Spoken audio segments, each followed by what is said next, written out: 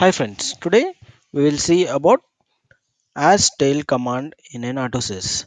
Astail command in an Autosys is used to display the last 10 lines of a particular file. We'll check with an usage and example. So astail command, it is valid only on Unix platform. It is not valid on Windows platform, and it comes with an option -f and followed by the file name, which will display the last 10 lines of a particular specific file.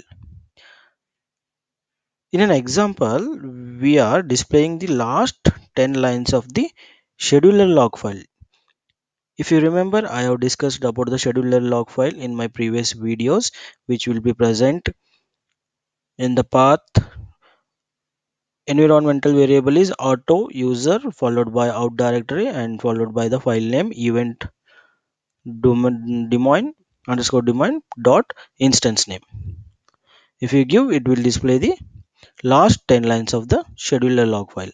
You can even use this command to display the last 10 lines of the application server log file, that is also present in the same path with the server with the file name as as underscore server dot instance name.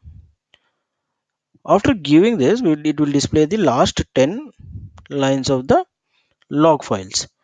To come out of this one, we can press Ctrl+C to terminate the command. So this is about astail command. The astail command, it is like similar to the tail command in Unix. Hope this information is useful for you friends. Thanks for watching.